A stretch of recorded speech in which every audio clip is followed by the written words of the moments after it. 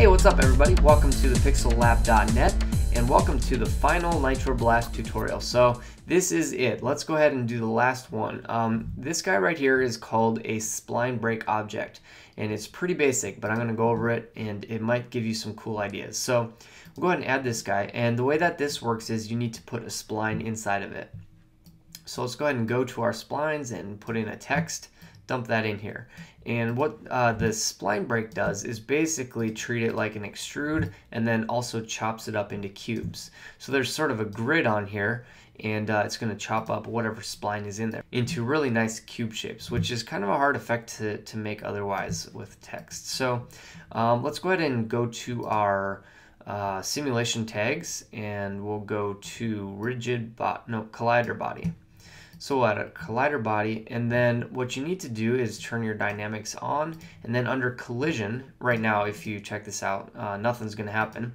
That's because it's treating this as one piece, not separate little chunks, right? So what we need to do is change individual elements from off to all, and that'll treat all these little chunks as individual elements. And then when we hit play, they're all going to fall down as little chunks, which is really cool.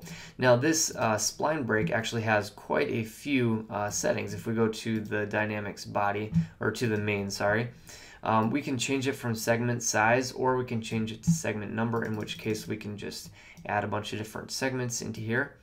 And it updates very quickly, and then when you hit render, all these pieces are completely dynamic. Yeah, so what else can we do? We can offset these guys. Let's go ahead and maybe change this back to segment size. We can offset where the slice is happening. We can also change the spaces.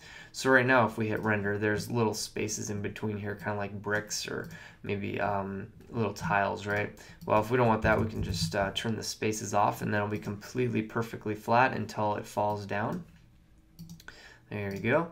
All right, so that's basically it. A really fast way to chop up some spline text into cubes. And then what you can do is go ahead and go to MoGraph Fracture, and if you change your fracture mode to explode and connect, then it's going to treat all these chunks as little objects that you can add a random effector to. And then in your random effector, you can go ahead and tweak your settings like this. Then you can animate these cubes to form into your text, which is a really cool effect, and maybe you'll find some use out of it. So that is the NitroBlast Spline Break. Well, that's it. That's the final tutorial on NitroBlast. I really hope that you found some use out of it. Like I said, this is one of my favorite plugins of all time, and I really hope that this inspires you to go out and buy it and play around and make some really cool stuff. Thanks for hanging in there with me on all these tutorials. I really appreciate it. Thanks for supporting the site, and we'll talk again soon. Bye, everybody.